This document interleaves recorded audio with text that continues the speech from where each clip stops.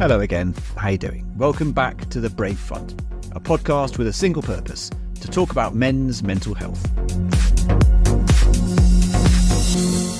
My name's Tim Bainan, and here's what's coming up in this episode.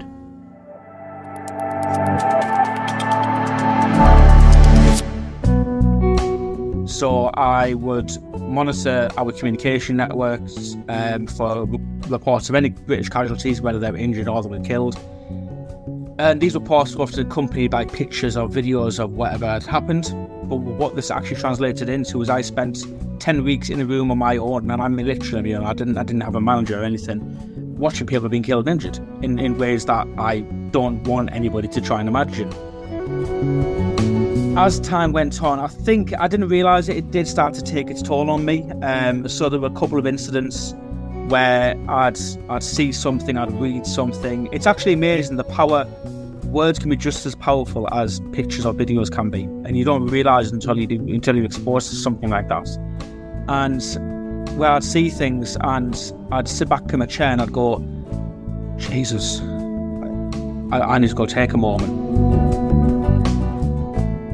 And what happened with me is I had a 1911 Colt 1911 air pistol underneath my bed, and I had tweaked it to maybe be above power that may be recommended, if that makes sense.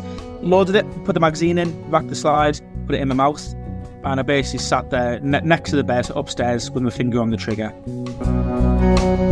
Then these days, writing these kids' books, it's a way of me taking this really, tough part of my life, trying to turn it into a positive, and then using that positive message, and I try to articulate that to what a child will understand. And yeah, it's really nice to be able to use that to help kids and help people.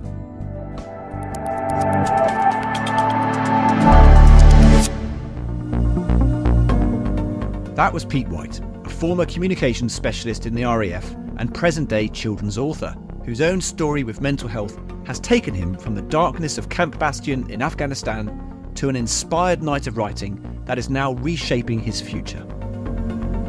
Living with PTSD as a result of the horrors he witnessed when he was at war, Pete has faced challenges to his mental health that have over the years seen him diagnosed with psychosis and driven to the point of suicide.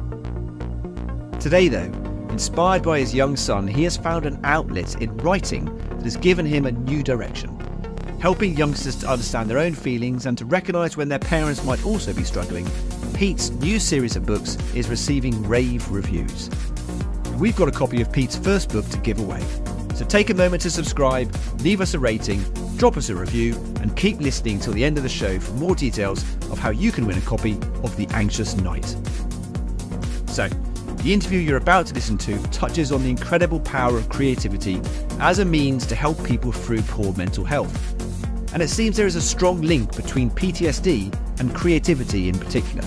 Indeed, looking into it a bit further, a 2014 study by Dr. Marie Forgard found strong evidence to support the idea that those who experience trauma can be more inclined to be creative afterwards.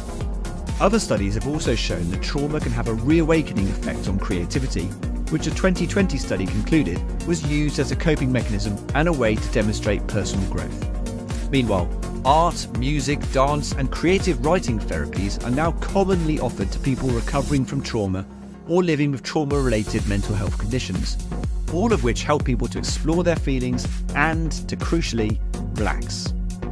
So, whether it's writing a book or hosting a podcast, finding some way to express yourself creatively, as Pete White is about to tell us, can help you to understand and to live with what's going on in your head.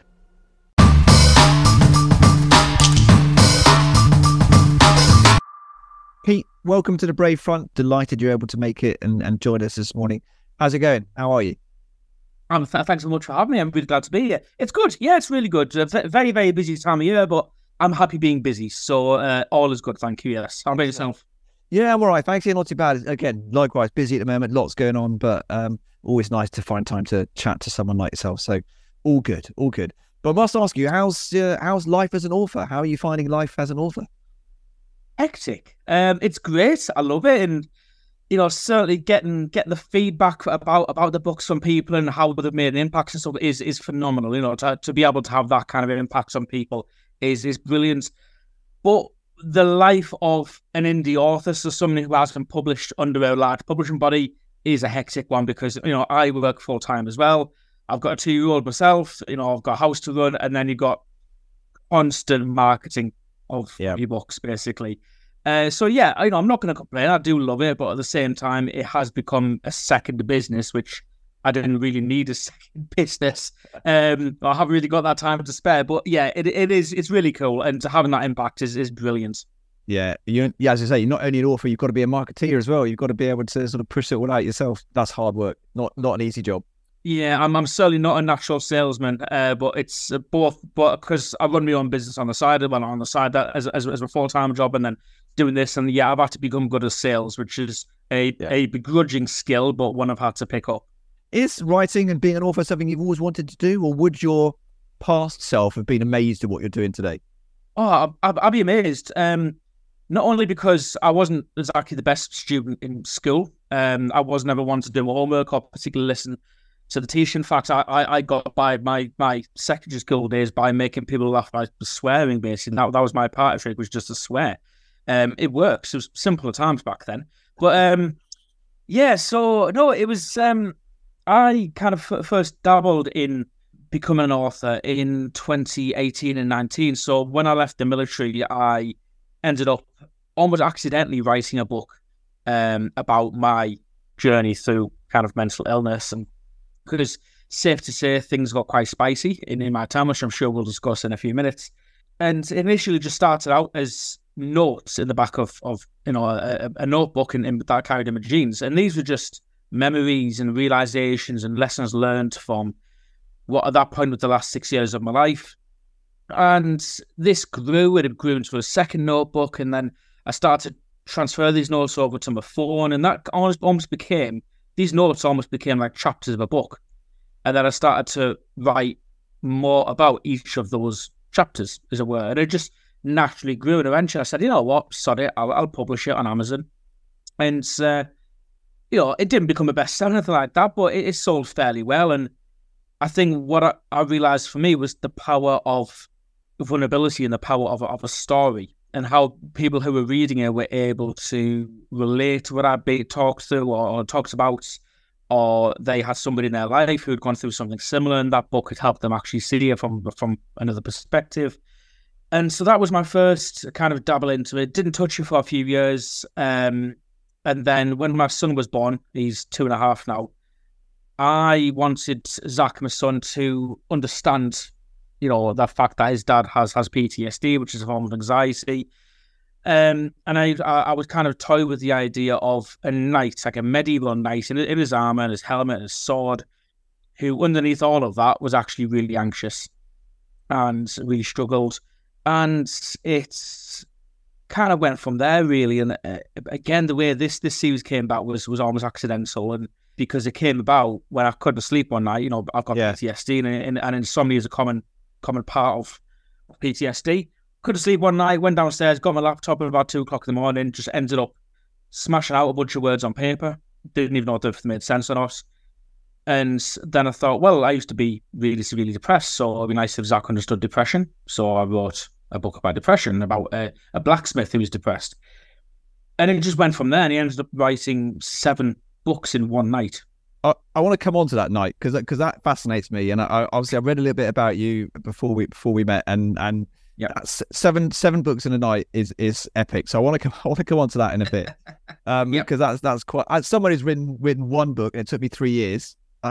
7 in a night is quite amazing. Anyway, I want to come on to that, but tell me a little bit about. Well, first of all, just going back to what you were saying then about that note taking and that sort of process of writing things down. At that time, we'll talk a little bit about your career and life in the military in a bit, if that's okay. But as you've touched on it, have you found that sort of writing things down, the process of getting things down on paper, is that kind of therapy for you in a way, in terms of helping you to rationalize what's going on in your head? Is that the process? Yeah, absolutely. For me, it's a way of making sense what's in my head, because my head is a bit of a hectic playground. It's like a whole bunch of kids who've taken a whole lot of E-numbers and sugar and stuff, and trying to get a hold of it, of individual thoughts or tasks or worries and stuff is hard. So I found a lot of benefit in writing. I still do it now, but what I do is I do a weekly brain dump every Sunday. I just sit down and just dump things out onto paper, and it just helps me take stock, helps me understand, and helps me plan. Because if you were to say to anybody, can you tell me the top 3 emotions you're feeling right now? They're really going to struggle to do that. But if you write down on paper what's going on and how you feel about that, it becomes a lot easier. And that for me is why it's so beneficial. And yeah, I love jotting things down. I'm totally with you on that. I've been through, I had a cancer diagnosis a few years back and went through that whole process and treatment and all that kind of stuff. And I found that during that time, there were 2 things that worked for me. Running was one, and then writing was the second. So both of those things were the sort of crutches that I lent on during that time to kind of see me through. And I don't know what I would have done if I didn't have them. So I totally understand where you're coming from on that front. Listen, let's before we dig into a bit more of that and a bit more of your sort of your military career, do you want to just talk me through a little bit about your background and your sort of early career and sort of what led you up to the military and sort of tell us a little bit of your backstory, if you like? Yeah, so originally I'm from Teesside, so a fairly small town called Billingham. And there's really not much there. I think it was created to basically staff local chemical plants and stuff and steel work and that kind of thing. And so there's not much there. When I was 18, I travelled to South Africa for a bit to do some voluntary work just because I fancied it really. And that kind of sums up a lot of my life is just, let's just do it because I want to. Then came back home, worked for 3 and a bit years in outdoor pursuits. So I was an instructor for things like climbing, quad biking, hiking, shooting, all kinds of stuff. And that was great. That was like a student lifestyle, but doing fun stuff and getting paid for it. Not getting paid much, but we got paid. And then I left, and I'd always wanted to join the military. My dad was in the military, so was my granddad, so was my uncle, until relatively recently, actually. And it was always kind of on the cards for me. So I ended up joining the Air Force as a communications engineer. And yeah, that's kind of when my career started. That was 2009 I joined up. And how old were you at that time? A lifetime ago. 21, I believe. Okay. When I first joined. So I was a bit older compared to some of the recruits going in. Had a bit more life experience, and that's something I recommend to a lot of people is before you do something like that, get some life experience under your belt if you're able to, because it does make things a lot easier doing something like that with a bit of life experience there. And what attracted you to that role? So you say it was the Air Force first of all, and communications and engineer. Did you say communications engineer? Yeah, communications engineer. Yeah. So the Air Force largely because that's what my dad was in, and that's what my granddad was in as well, and my uncle for that matter. They were all in the Air Force, and it just again seemed like kind of a natural course of action for me. I had considered the army. I'd considered the infantry or things like combat engineering, which is a bit like infantry, just with a bit more engineering skills thrown in. And I did go to the careers office one time. Spoke to the army recruiter there, who I believe was in his last 4 years in the military. Sorry, last 4 weeks in the military, I should say. And he was basically past caring, wasn't bothered about whether or not he recruited the people or not. So I'm really thankful to him because he said to me, "You're overqualified for what you're looking to do here. Don't join the army, join the Air Force," which surprised me because I didn't really have major qualifications. But so then when I spoke over to the Air Force guys, in terms of communications, I was always good at IT. When I was in school, I was always a bit of a geek, and I wanted to have a career where when I came out, I had a skill that I could use. Something I always feared was serving for 20 odd years, for example, coming out and going, okay, what the hell do I do now? Which a lot of people do find themselves in that position. So I spoke to them about that. They told me there was a brand new spanking trade, which it's just basically, they brought together 2 different trade sets into this one trade called, it was Trade Group 4, I can't remember what the proper name for it was. It's changed 6 times since then. And it just seemed like a very natural thing to go into comms.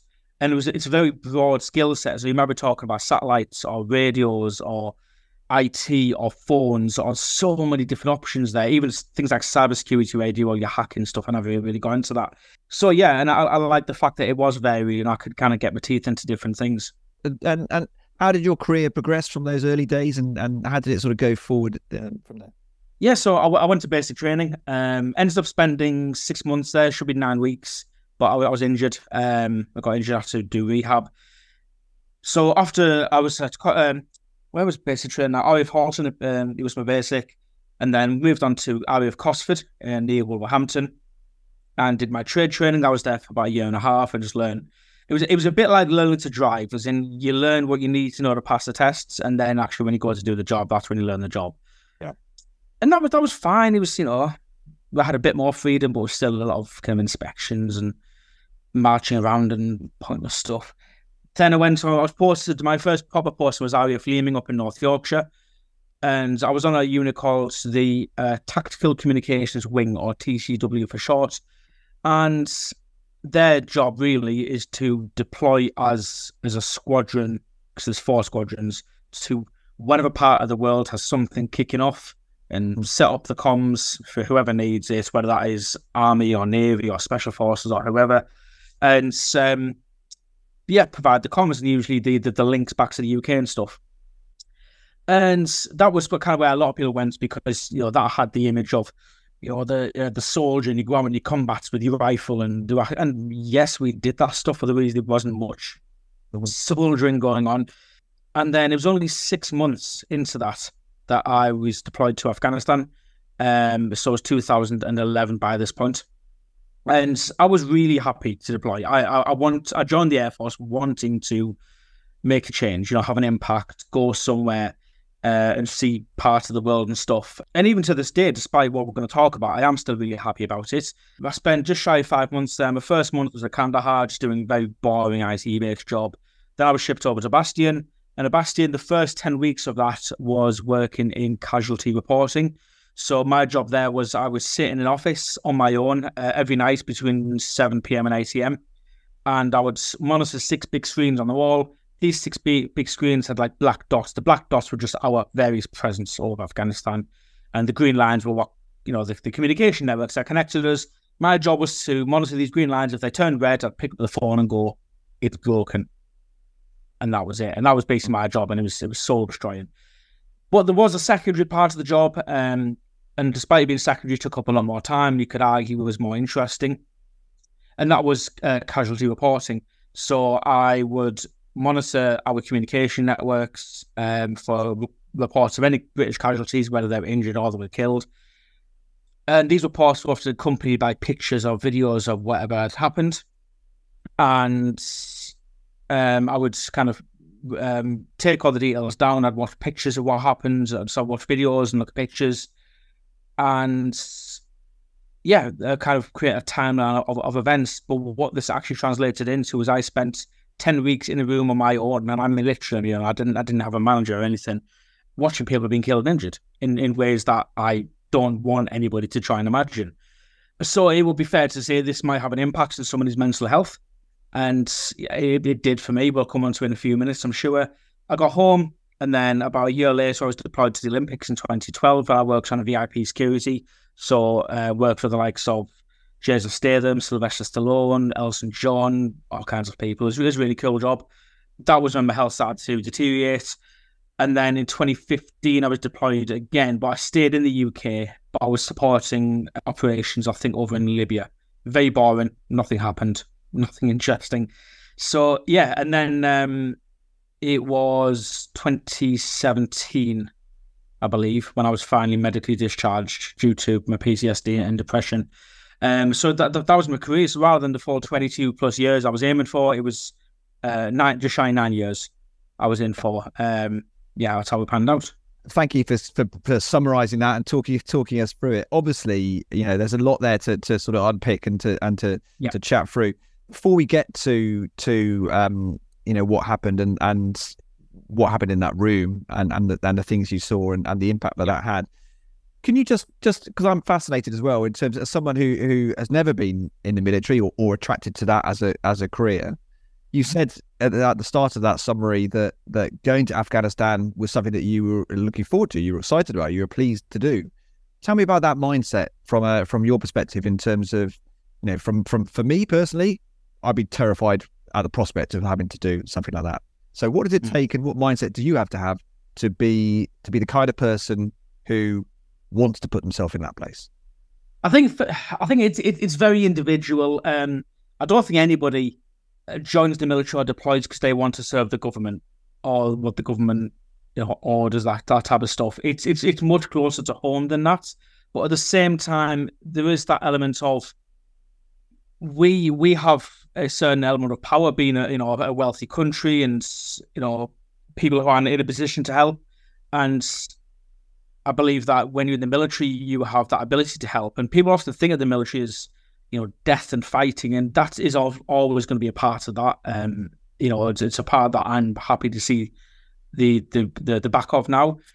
But I knew we were going to a country where people had been facing not just prejudice, but lethal threats and discrimination their entire lives. And what I wanted to hopefully do was have some small impact in trying to help with that. So for me, the mindset was, okay, that's the task, that's the job. Go out there. It might be awful, it might be shit, but let's get the job done. And that is very much the military mindset of head down, crack on, get it done. I don't care if it's 50 degrees centigrade. I don't care if it's raining. I don't care if it's snowing. Get it done. And that's something I've still carried on to my life now, really. But that for me was what it was about. I think when you haven't been in that world, you look at it from a very outsider's point of view. And it's quite hard to understand when you're in that world. It's just drilled into you from day one. Job to do, crack on and do it. Whether you're doing it for the people in the country or you're doing it for the guys next to you, right? In most cases, both apply. So off you go do it.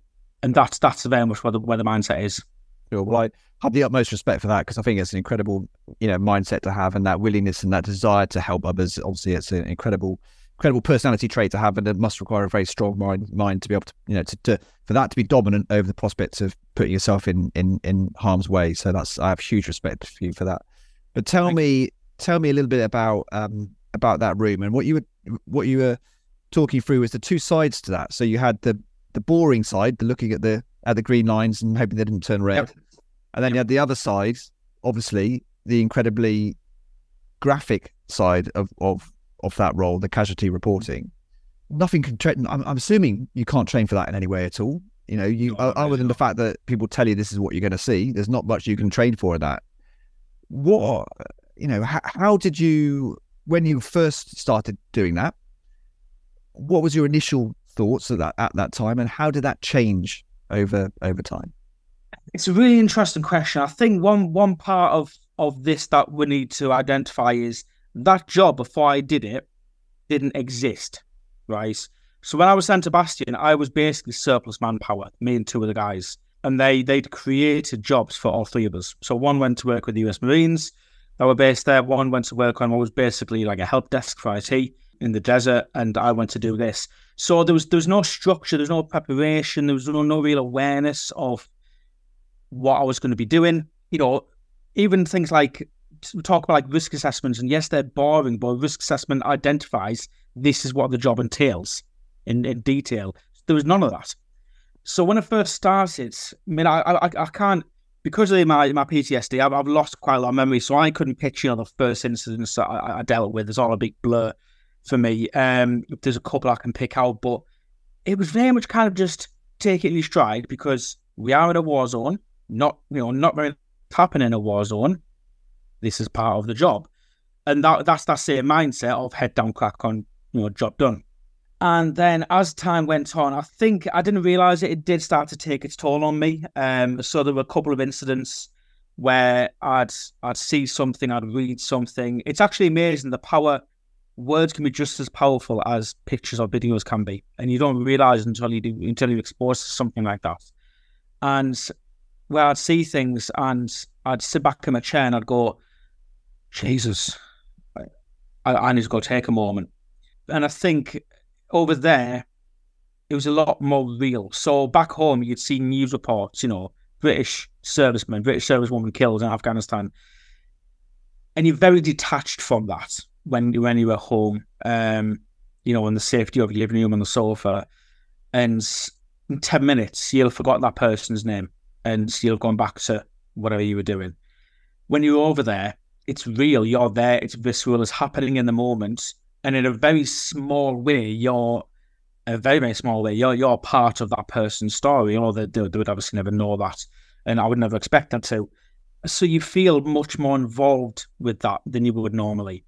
Over time, yeah, things did deteriorate. So I went through a period, quite a while actually, when I was over there, where I would read something or see something difficult. I would go binge on food. We got sent a lot of welfare packages and use your shoeboxes by people. That was great, really, really good that. But I'd go binge on that stuff and then immediately after go make myself vomit in the toilets. And that wasn't anything to do with an eating disorder. It was me trying to get control over something in a situation I had no control over. And I mean, it showed up in funny ways. So I remember that there were a lot of flies in Afghanistan, which probably wouldn't surprise anybody. And we had a lot of flies in where I works. And I used to walk around with my beret folded up or rolled up. And I would sing a little song about being the fly sniper. And I'd go find flies and hit them with the beret and kill them and stuff. And looking back, it's funny, but it's not normal behaviour, especially when you're on your own. You're not performing for anybody here. So yeah, things did have an impact on me. That job came to an end after 10 weeks. And I think it came to an end possibly because the guys who I was in the tent with back in accommodation, they all work days, I work nights. So we crossed paths for less than 5 minutes a day often. I think they could see something in myself. And in the pit next to me, the next bed was a sergeant who was my sergeant back on unit. So we didn't work together in Afghan, but we did work together back home. And I think it was probably him. He wasn't a great sergeant, but one of the things that I think he did for me was kind of raise that and said, I think we need to pull Pete off this. And then I went to work on different jobs. But yeah, that's kind of how it rolled out. It was a very gradual thing. But at the time, I saw nothing wrong with it. And doing that stuff was my job. So get on and do it kind of thing. Did you kind of become desensitized to what you were seeing to a degree because it was every day? Yeah, absolutely. Yeah. I am still fairly desensitized to things like death. I don't deal with that death in a healthy way because I become so matter of fact about it. Mm-hmm. So if I were to lose somebody close to me, my first gut instinct is they had a good run. I hope it was quick for them. What's for tea? And it's not a particularly healthy way of dealing with death, but it's the first place my head goes to. I mean, it sounds very cold, very clinical, and that isn't how it's meant to be, but that's almost how it is. Mm-hmm. It's a coping mechanism. And, you in the military and in medical fields and fire service and police, you see similar things where people develop dark humour. And some of the jokes you'll hear muttered, if they made news headlines, it'd be horrendous. But in those circles, that's just the way people deal with things, and that's kind of where I was. Yeah, that's quite interesting. You say that. I mean, I work for a charity that supports firefighters, the firefighters charity, and we support firefighters. And a lot of them come to us because they've similar to yourself. They're suffering from mental health issues as a result of working around trauma. And a lot of what they tell us is that they do find support in dark humor and in comradeship and in talking about it with bad jobs with their watchmates and so on and so forth. But it sounds to me like you were in quite a lonely role, though. You're yes. One man in a room. Did you have that sort of comradeship there to support you at all, or was it the fact that you're working nights by yourself? It's that sounds to me like quite a lonely position to be in. Oh, very, very much so. Yeah. So yeah, I was on my own. Like I said, there was how many beds did we have? I think it was eight pits in a tent. And 7 of the other 7 guys in mine all worked days, so I didn't have anybody to talk to. When I would hand over from my shift to the guy who was what's called the day watchman, and he didn't do the casualty report, he just did the monitoring things, and I think he was like an office busybody kind of thing, doing what you call gas jobs. And spoke to him for 3 or 4 minutes because I wanted to get off and get to the gym and get to bed, basically. So there was nothing in place, no structure, no support, nobody to talk to, and I suspect that's why I became the fly sniper. It was my kind of way of trying to find some kind of humour and brevity in this. But yeah, it's a very strange thing. These days, I found a lot of comfort. So, for example, on Sunday coming, so as we record this, it is Armistice Day on Saturday, tomorrow, I believe, and then the following Sunday is the parades and stuff. And I hate the parades. It's quite a painful experience, but I go to them. And then after, my favourite part is I'll go to the pub. And keep in mind, I barely drink these days, with a few ex-forces lads, and that's when I'm sometimes my happiest. Because we'll tell these stories, we'll have a laugh, we'll have the dark humour. I've been chatting to them before, and you've seen tables extras near the pubs like staring us open mouth because of the stuff we're saying. Not because we're looking to be offensive, because that's just the humour we use and how we cope. It's that shared understanding, isn't it? You get each other. Yeah. Yeah, exactly. So I love it. That for me is kind of a yearly kind of little release, really, and I'll have a few pints, which is the most I'll drink all year, basically. And just tell me a little bit about that time during those weeks when you were on that job, and you became the fly sniper, which I love. I think that's great. Did you see? And you talked about the binge eating and making yourself sick and stuff. Were you aware in yourself that this isn't right? Were you aware that, could you feel yourself going downhill, or did it get to any point in particular where you thought, actually, do you know what, this really isn't having a good effect on me? No, not when I was there, no. So I often talk about the whole binge eating and make myself vomit thing, because when you say it, it does sound very unusual. But when I was there, I'm trying to think the best way to... It's a bit like saying, you know what, I'm going to eat an extra donut when I shouldn't really. It's kind of, you probably shouldn't really be doing it, but go on, and like you let yourself do it. Almost like it's some kind of treat. And it's very weird to say that, but that for me is the closest analogy I can make to it. It wasn't until I was at the Olympics the next year.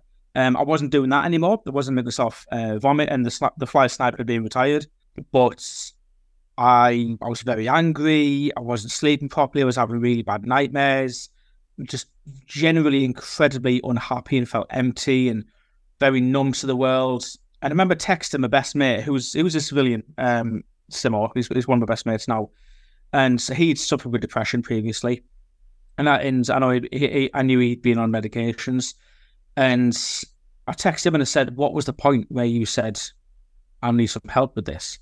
And he texted back and he went, "When I didn't want to be here anymore." And I went, "Yeah, that's kind of where I am now."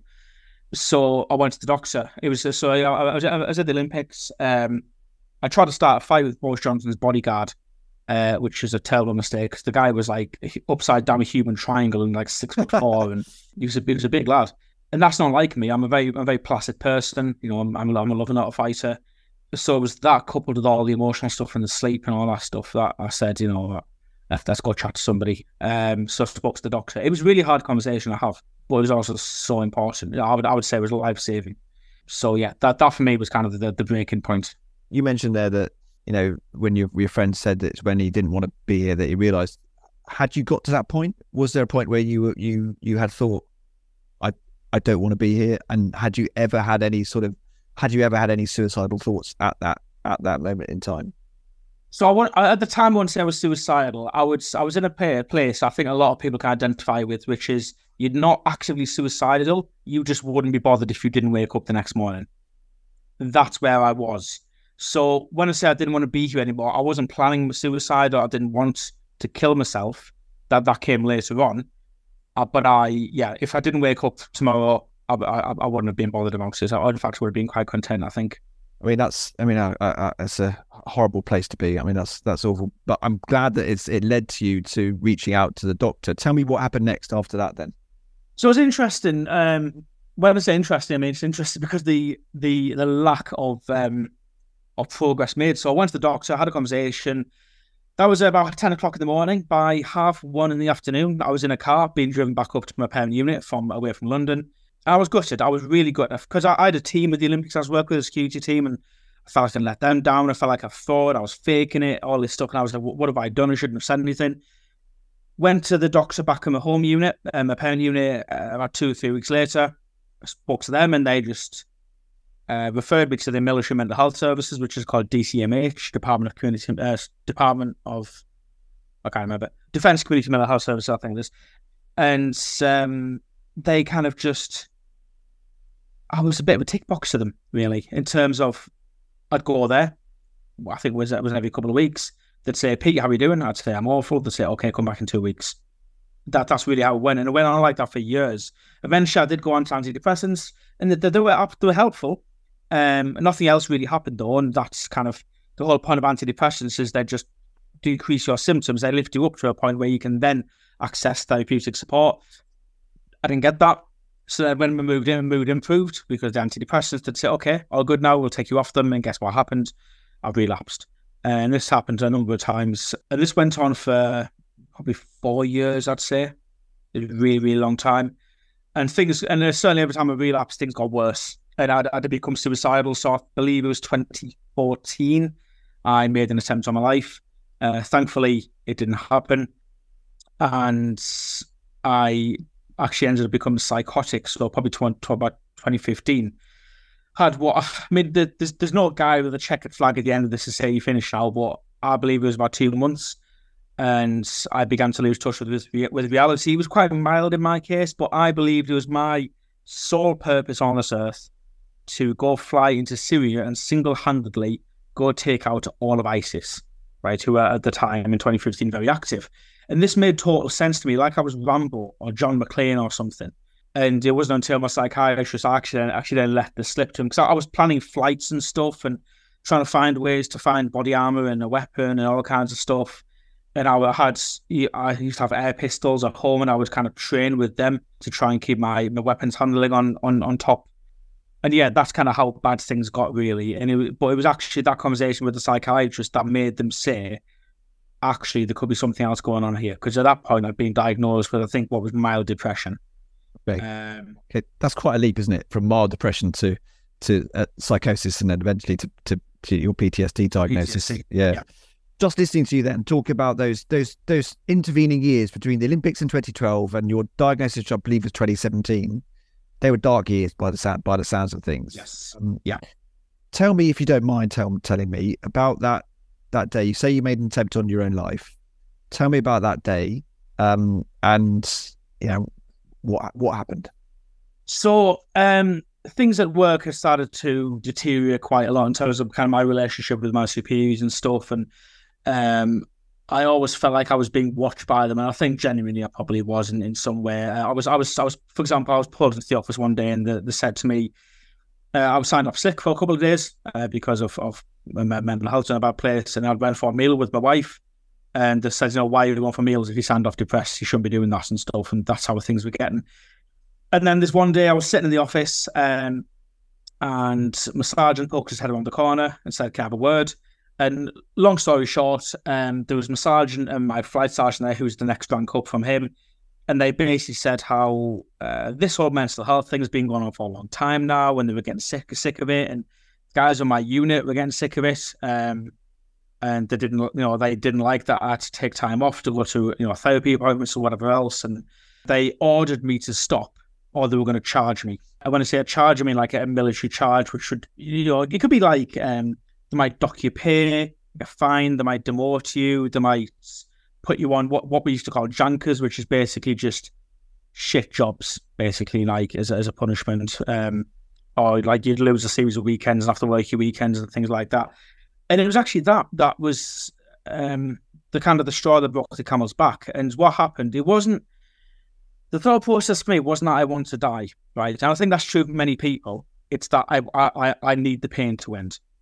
And so what happened to me is I got home after that, immediately after. I had a massive panic attack. I didn't know it was a panic attack. I thought I was dying anyway. But the overriding thought in my head was that I wanted to prove them wrong.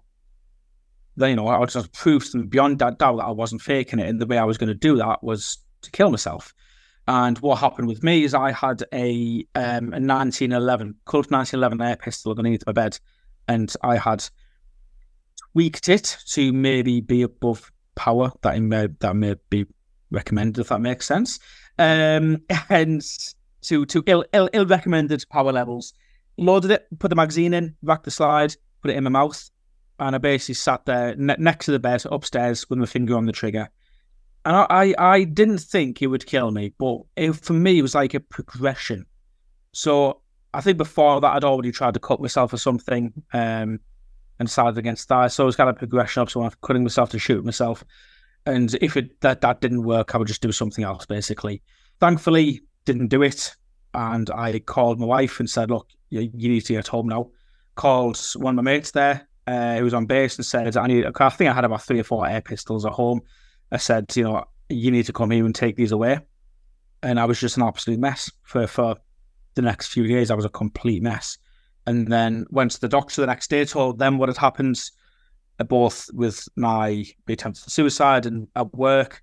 And then shortly after that, they had put me on what's called a medical geographical posting, which is the posh way of saying, get this person out of there, because being there is not good for their health, effectively. So I was posted elsewhere within 3 weeks, I think it was.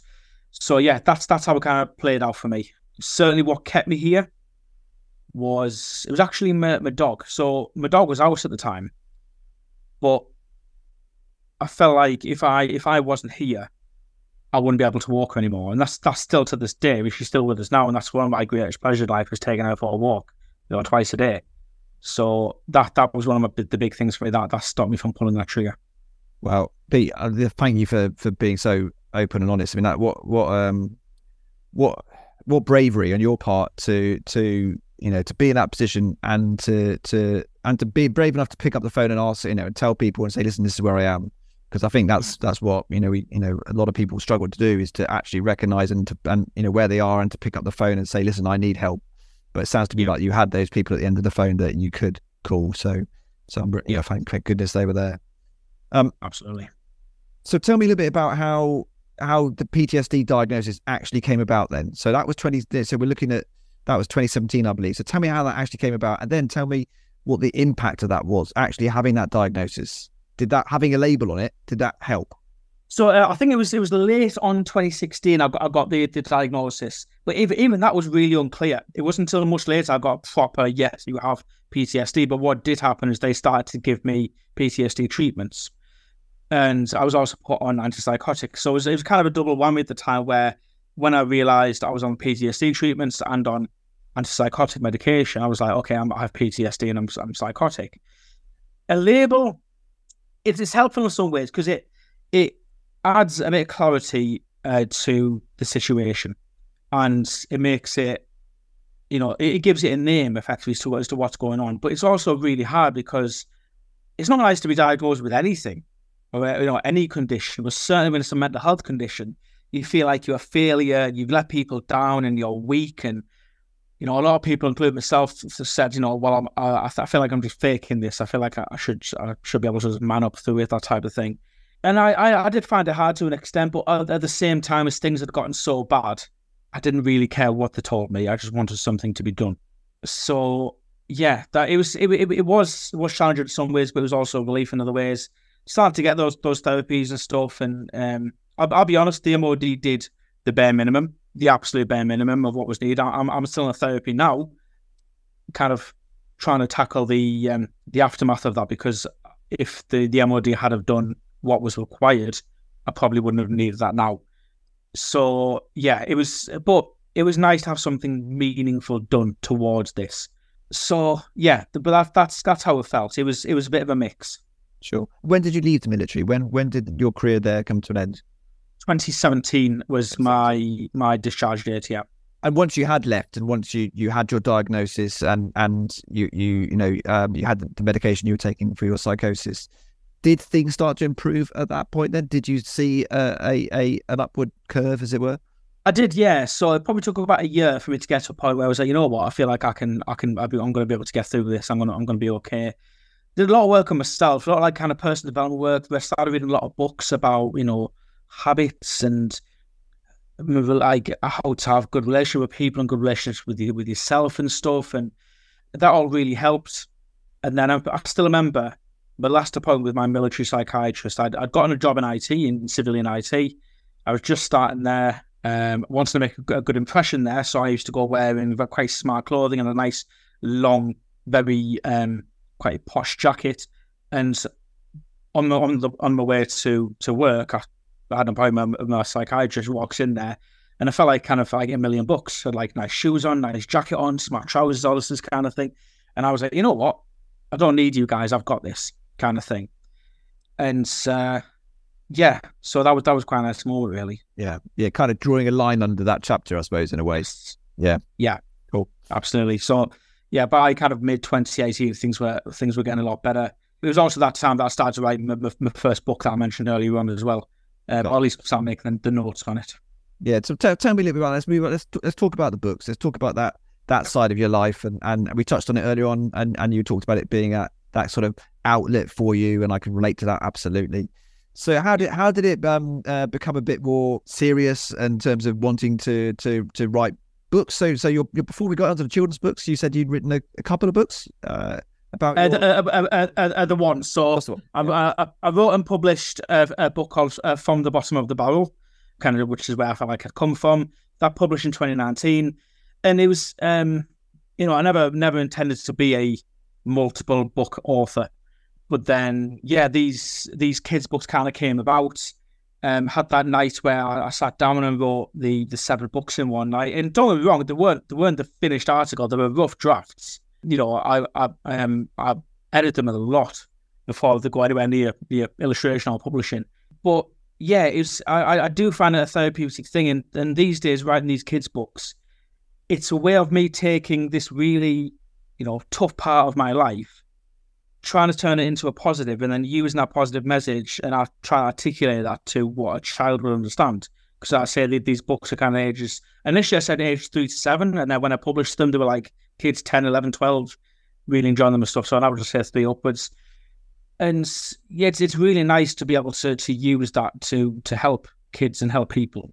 Yeah. And I'm assuming your son's an inspiration for those books? Absolutely. So he was certainly the inspiration to the first 2, absolutely. So the first one's anxiety, the second one is depression, and I wanted Zach to understand those things and be able to communicate with us, to if he felt that way, at some point he will feel anxious. Well, what I try and get across in the book is anxiety is a normal thing. It's a normal response to things that happen in life, but if it has a prolonged negative impact on life, then it's no longer normal, it's no longer healthy, and we need to do something about it. And that's what I want Zach to be able to do. And also, if my anxiety gets bad, like it has been recently with the whole fireworks period, he's a bit young at the moment, but for him to understand why that happens, and I'm not depressed anymore, but certainly could always come back. And I also want him to understand about depression. And it kind of went from there. So book 3 is about loneliness. Book 4, which is coming out just before Christmas, is about trauma and PTSD. But in these, I'm not talking about. I don't use the words anxiety, depression, PTSD, trauma, because a 3-year-old just needs to know those terms. Just needs to know what can cause it and the feelings associated with it in a way that a kid that age can understand.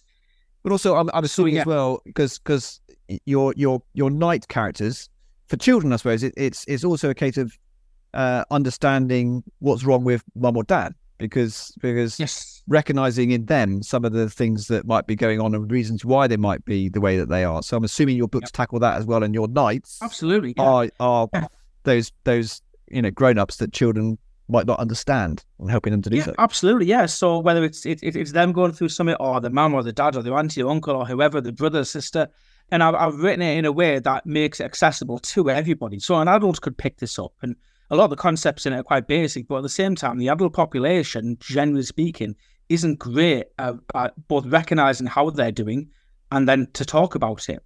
So I've tried to write it in a way that can really benefit multiple generations, including from the child's perspective, whether it's them or someone else in their family. Yeah. And tell me a bit about the feedback you. I'm assuming your son's he's got to be a guinea pig for you in terms of reading books, and is he giving you good feedback? And so he, as it stands, he just really loves the in the Anxious Night. There's a picture of a dragon, and he loves the dragon, so he points and goes rah. And he likes the pictures a lot more. But what I've done in them is, for example, Zach loves ladybirds, so I've scattered ladybirds and throughout the books and stuff. And nice.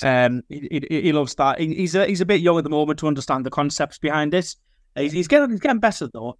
But the feedback has been brilliant. It's really, when you publish a book, there is a ridiculous amount of imposter syndrome there. At the point of publishing, you're like, everyone's going to hate this. I've wasted my time, wasted my money. What am I doing now? Who am I to publish a book about this stuff?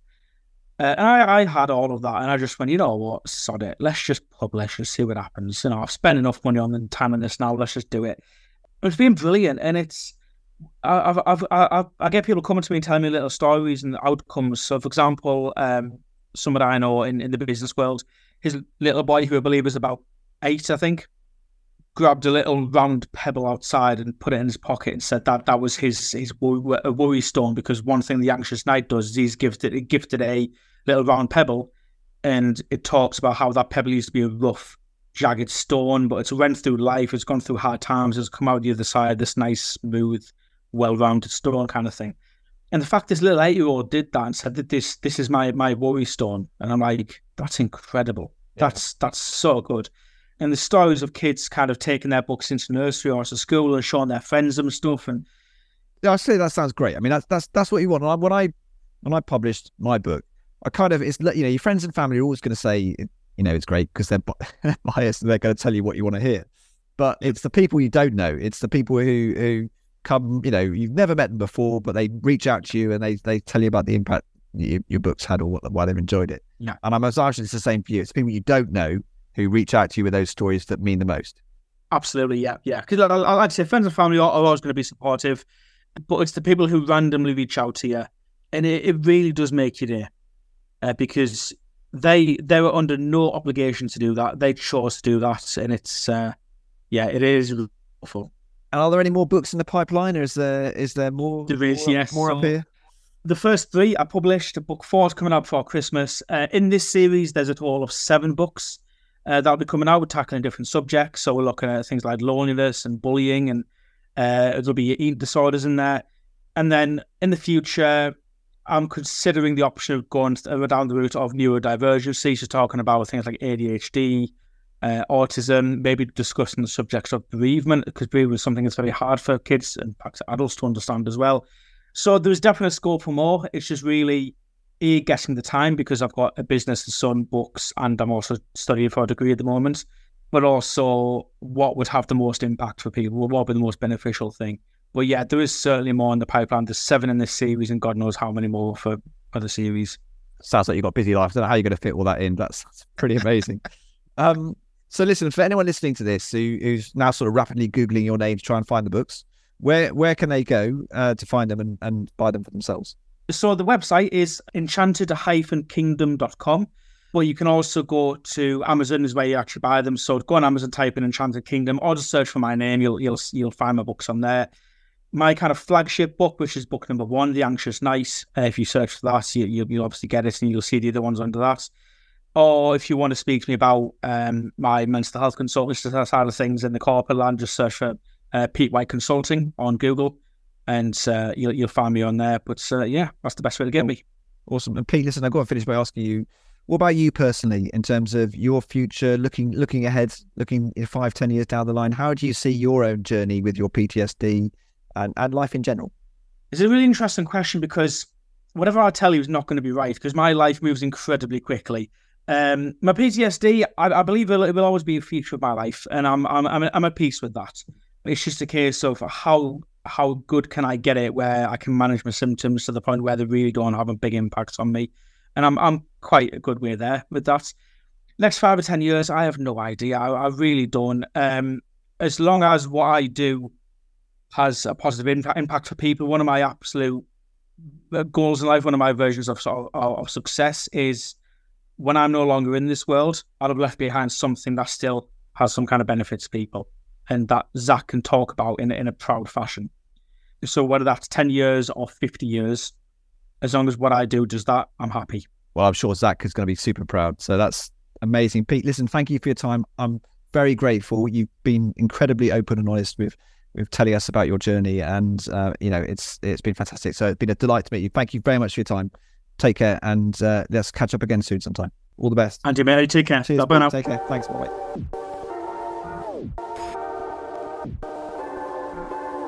That's it for this episode. If you'd like to win a copy of Pete's book, The Anxious Knight, for a little person in your life, just subscribe to the show and head to the show notes, where you'll find a link to enter the giveaway. And while you're there, you can also answer our episode question, which this time around is, what kind of creativity has helped your mental health? Our yes-no poll, meanwhile, simply asks, do you write to help your mental health? Give us a yes or a no.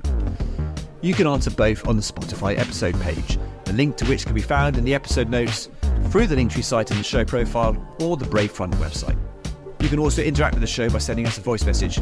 We're always really keen to hear what you think of our guests and the subjects we're discussing. You can also tell us your ideas for topics and things you'd like us to cover.